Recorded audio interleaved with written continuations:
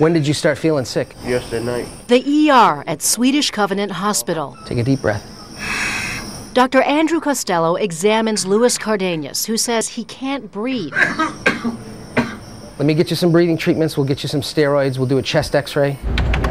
Minutes later, a computer takes the doctor's orders, including a chest x-ray. Okay, orders are done. And wirelessly connected technicians are on their way to the patient's room. In about 20 minutes, the x-ray is done in the electronic medical record, and anyone at a computer terminal in the ER can review it. Precious minutes saved when it's an emergency.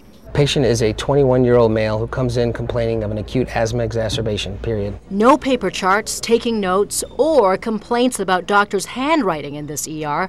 A speech recognition program turns the doctor's words into print. He also complains of cough, congestion. Which means patients like Louis only explain their medical history once. Then it's in a record for anyone to read.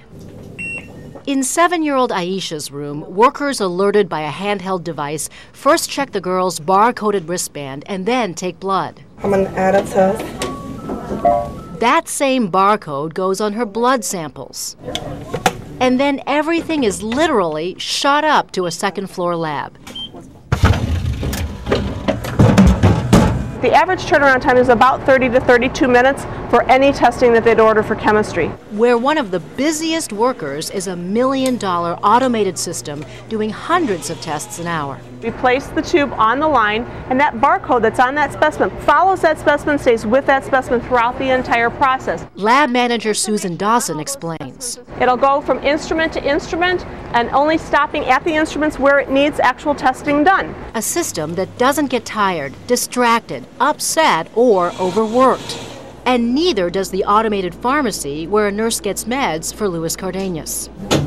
It dispenses the exact prescription in the electronic medical record, and at bedside, a nurse scans his wristband. Is your name Louis Cardenas? Yes. To see that it matches the barcode on the medicine. Okay. Preventing human prescription errors. Nasita Kwan for NBC News.